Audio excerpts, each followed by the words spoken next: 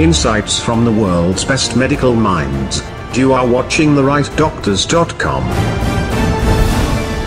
But we have three sort of levels. We've got these alerts that we call, which are variants that are being reported. We're working with the GISAID group, and we're working with Next Strain, and working with the Pango group and our virus evolution working group to track what are the viruses that are being detected and the sequences that are being shared, and what does this tell us about the evolution of the SARS-CoV-2 virus. So there are alerts that we're tracking.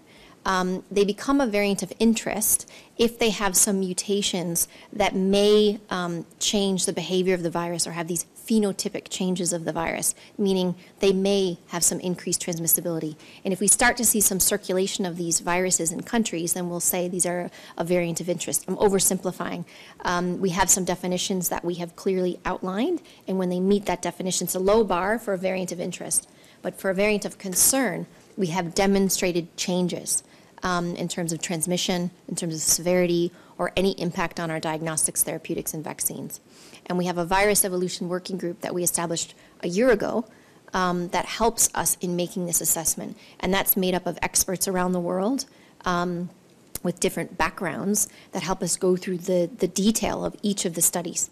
And we try to absorb every piece of information we can to make those characterizations. We will have a further group that will look at vaccine composition.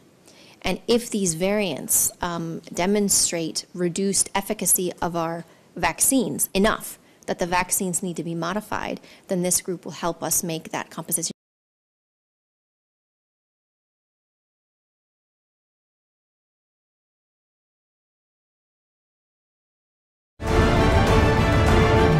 Insights from the world's best medical minds.